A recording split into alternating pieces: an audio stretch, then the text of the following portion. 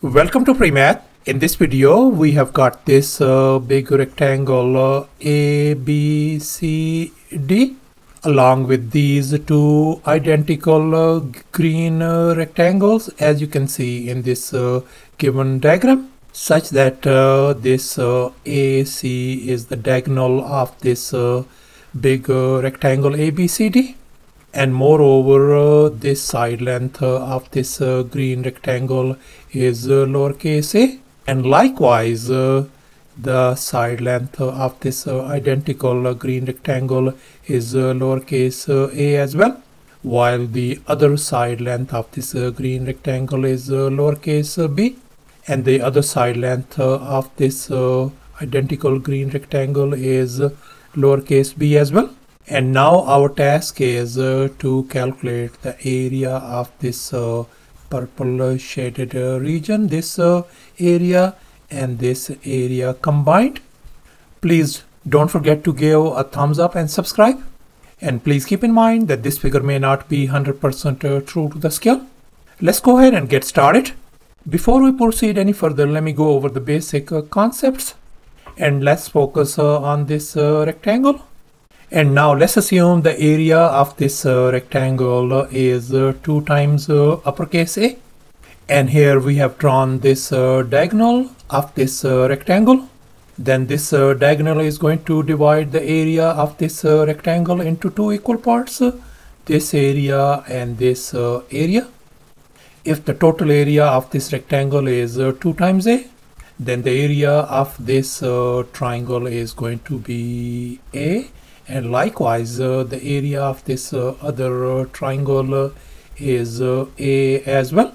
And likewise, if we draw the diagonal the other way around, then the area of this triangle is going to be A. And the area of this other triangle is going to be A as well. And here's our next step. Let's focus on this green rectangle. If this side length of this green rectangle is lowercase a, then this side length is going to be lowercase a as well. And likewise for this green rectangle, if this side length of this rectangle is lowercase a, then this side length is going to be lowercase a as well. And now let's recall the area of rectangle formula. Area equals to length times width. And now we are going to find the area of this green rectangle. We know its dimensions are lowercase a and lowercase b. So therefore green rectangle area is going to become a times b. And I'm going to label this one as our equation number 1. So thus the area of this green rectangle turns out to be a times b, and likewise the area of this rectangle is a times b as well. And here's our next step. Let's focus on these 2 right triangles, this right triangle CEP and this other right triangle FGP. And now we can see that the right triangle CEP and the other triangle FGP are our congruent triangles according to angle side angle congruency theorem. And here we can see that these angles, this angle and this angle, they are our vertical angles. This angle is 90 degrees. Likewise, this angle is 90 degrees as well. And furthermore, this side length is lowercase a, and this side length of this other triangle is lowercase a as well.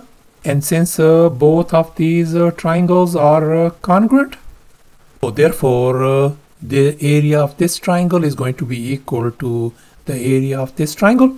Let's assume the area of this triangle is x, then the area of this triangle is going to be x as well. And since we are interested in calculating the area of this purple shaded region, and this triangle area is same as this triangle, so therefore we conclude that the purple shaded area is going to be equal to the half of this big rectangle ABCD area.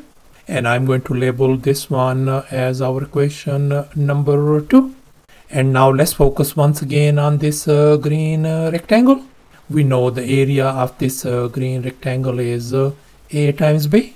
And moreover, we know that this AF is the diagonal of this green rectangle. So therefore, the area of this triangle AFG is going to be half of this area. So the area of this triangle is going to be A times B divided by 2.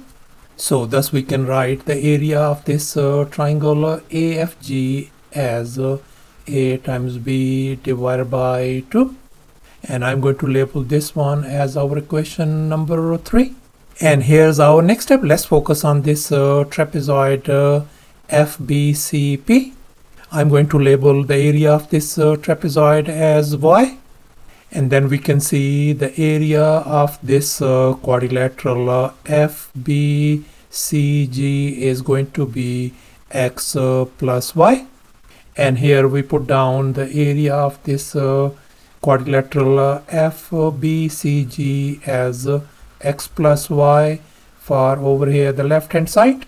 And likewise the area of this green shaded rectangle is going to be X plus Y as well.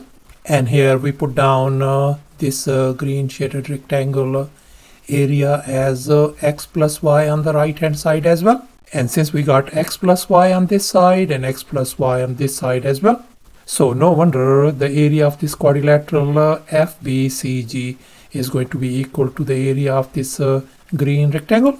And from equation 1 we can see the area of this green rectangle is A times B.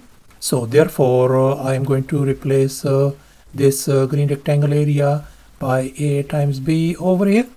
So therefore the area of this quadrilateral FBCG turns out to be equal to A times B. And I'm going to label this one as our equation number 4. And here's our next step. Let's focus on this right triangle ABC, as you can see over here. And this triangle ABC area is same as the half of this big rectangle ABCD area. And we can see this area is going to be equal to this triangle AFG area, this triangle AFG area, plus the area of the quadrilateral FBCG. We are talking about this quadrilateral FBCG area. And from equation 3 we know the area of this triangle AFG is A times B divided by 2. And the area of this quadrilateral FBCG is A times B from this equation 4. So therefore I'm going to substitute this area by A times B over here, as you can see in this next step.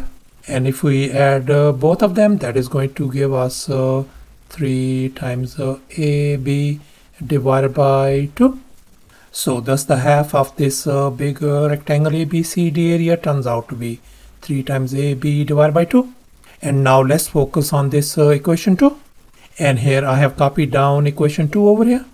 And now let's focus on the right hand side, the half of the big rectangle ABCD area.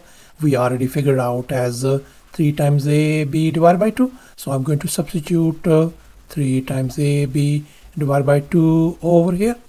So thus our purple shaded area turns out to be 3 times AB divided by 2.